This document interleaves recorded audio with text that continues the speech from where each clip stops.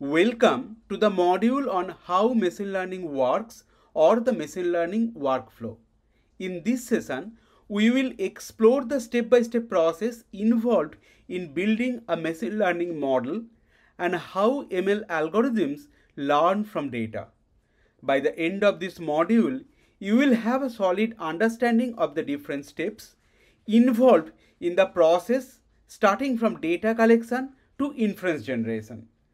Let's get started with the machine learning workflow. The first step in this process is data source identification and data collection. We can have different type of data sources, and it can be real-time streaming data. In terms of real-time streaming data source could be IoT sensors, like if you have temperature sensors, if you have room cameras, or if you have security cameras, or maybe GPS tracker.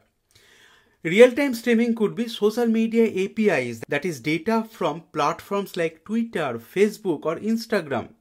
It could be financial market trends, that is real-time stock, forex, or crypto market feed.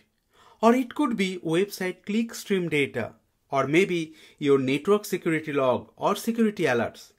On the other hand, we can have some batch processing data sources. Some example could be enterprise data warehouse, where we can have structured data from platform like Amazon Redshift.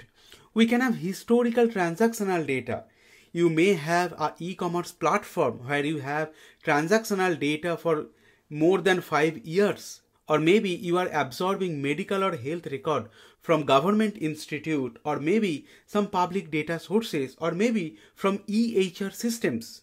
Now, once we have identified the data sources, the next step is data collection and storing the raw data.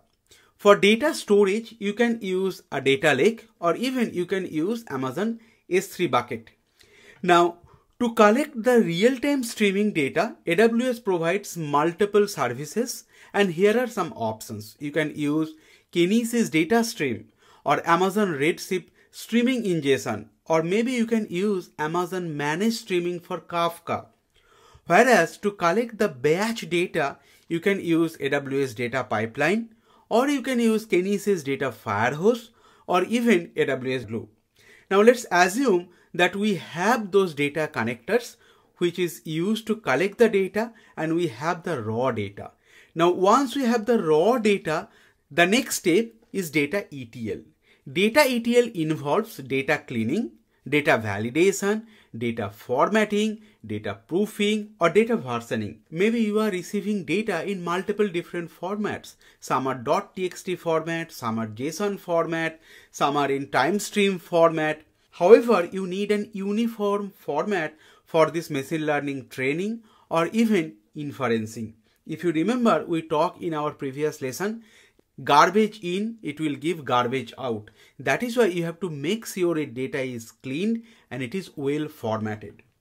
Now, once we have completed the data cleaning, we have the clean data, and that we have generated from the raw data.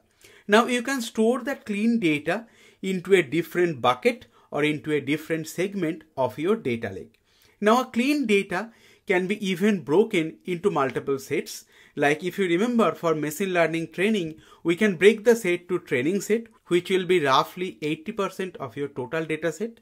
Then you can have a validation set, which will be roughly 10% of your total data set, and then the test set. If your model is already trained and if you want to generate the inferencing, then you can use the data as input data to the model. Now, the next step is model engineering, where you need to train the model, and while training the model, you need to do the model tuning, that is the hyperparameter tuning. Maybe change in learning rate, maybe change in number of epochs, how many times you want to iterate the data set. And once the model is trained, we call it model engineering. The next step is model evaluation. And in this evaluation process, we evaluate the model with certain criteria, and then we select the model which is the perfect model for our use case.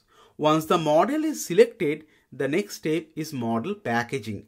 And packaging means you can have the code, you can have the configuration, and we are packaging for model deployment.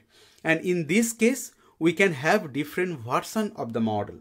After packaging, now we are performing model deployment, where we will perform the build or integration testing. And then after the deployment, we are going to set monitoring and logging. And this monitoring and logging for continuous monitoring if the model performance is drifting over time. And based on that, we can create a feedback loop. And the feedback loop, again, it can go to our data ETL process and adjust the data set based on the model performance. So this was on a high level, the machine learning workflow, the steps related to data source identification, raw data collection, then performing data ETL and creating clean data. These are called data pipelines. For model engineering, model evaluation, model packaging, model deployment, these steps called ML pipeline. Once you combine monitoring and logging with machine learning pipeline, then it becomes ML ops or machine learning ops. That wraps up this module. I hope this session helped you gain a deeper understanding and brought you one step closer to your learning goals. Thank you very much for watching and learning with us at Cloud Expert Solution. If you found this video helpful, please give it a thumbs up, subscribe for more update, and feel free to drop any question or feedback in the comments. We would love to hear from you. See you in the next module.